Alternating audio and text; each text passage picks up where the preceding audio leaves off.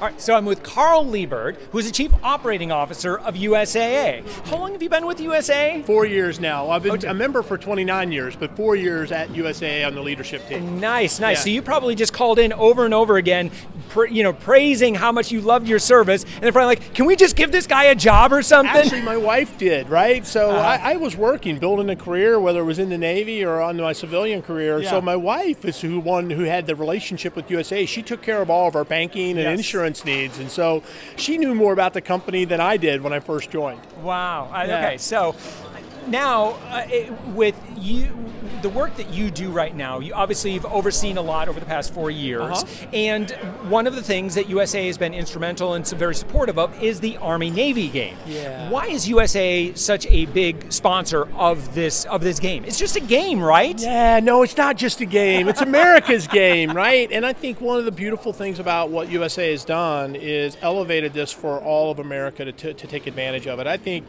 when I was growing up, it was an important game. It was a game my grandfather, who served in World War II, said. We sat down and watched it. He was in the Army, and so we watched it together. But now it's become this point of families that know people who served or their relatives had served. They're watching this game, and they're recognizing that service to one's country is a really, really powerful thing, and it's an important thing. And so that process the game has been elevated through, I think, our partnership with both Army and Navy to bring it to life. Yeah. Now, I understand, too, that USA will have some messages during the game tomorrow, and I hear they're really great. Can you give us a preview? Well, I can preview a little preview. This is this time is a really emotional time. 75 years ago this week was Pearl Harbor. And so we're going to celebrate World War II and Pearl Harbor survivors before the game and throughout the game, especially with our partners out there. Most people would say December 7th, 1941.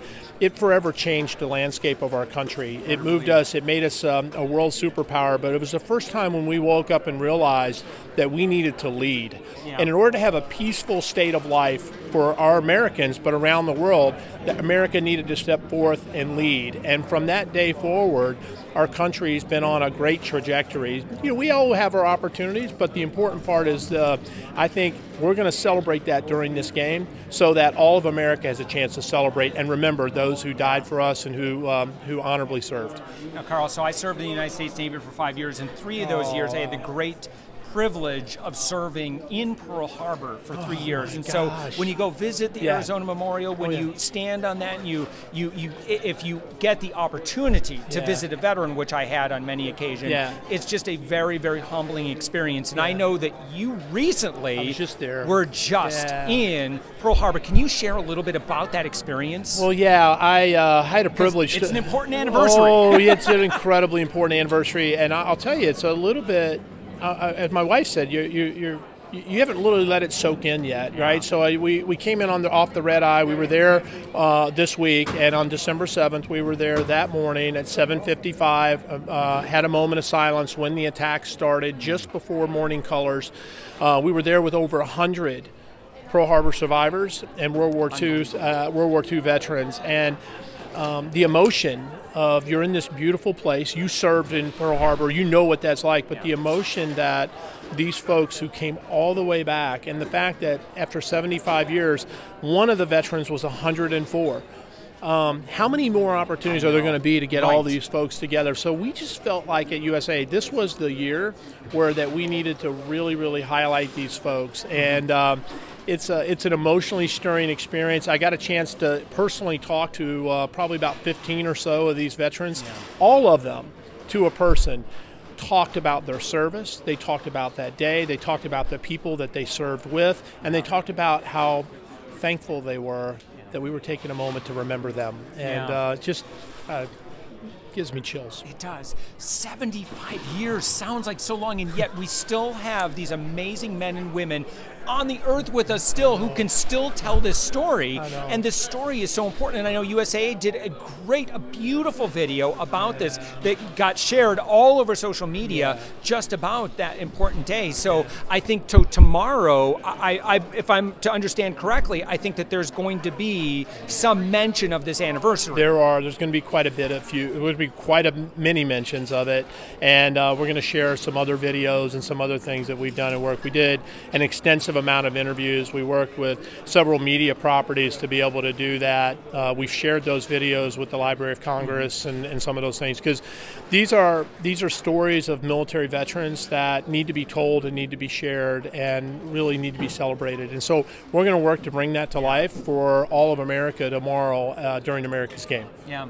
You know, USAA, just last question. So USAA provides some great products and services, and I think they stand out compared to a lot of the competition out there. But USAA also has this mission that transcends just these services or this higher level of service that they provide to their audience.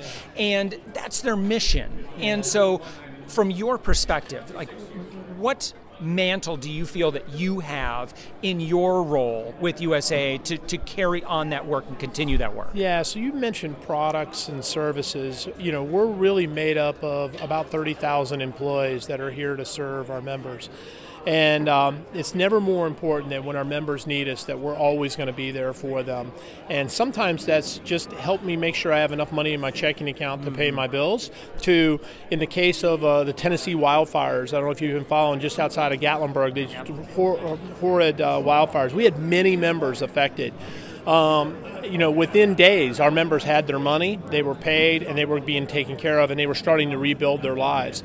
I say that to you is because I'm only as good as the people who actually serve our members, and they make guys like me look great all the time because they put their own personal issues aside and focus on that member they're talking to or the member they're with, and bring our mission to life. It's because of them that we have this unbelievable service mentality. Our job as leaders is just to make sure everything gets out of their way so they can do that. Yeah. And then finally, my question is not who's going to win tomorrow, but how badly is the Navy going to beat Army tomorrow? Well, first of all, we are going to win, and we're a little beaten up from last week. But we've got less than 1 week's rest as we're coming into, which hasn't happened to us in a while. But I so believe in culture, and I believe in the Naval Academy's culture and their team, that what Coach Ken has done is brought that culture together. So we're going to bring the next person up. They're going to lead us to victory. They're going to make sure that it's a good game, so America stays tuned in all the way through to see the alma mater of the Naval Academy sung last. But it's going to be a great day either way, and we're incredibly excited to be a part of it. All right, Carl Liebert, the Chief Operating Officer at USAA, thank you so much. Thanks for including us today. Thank you. All right.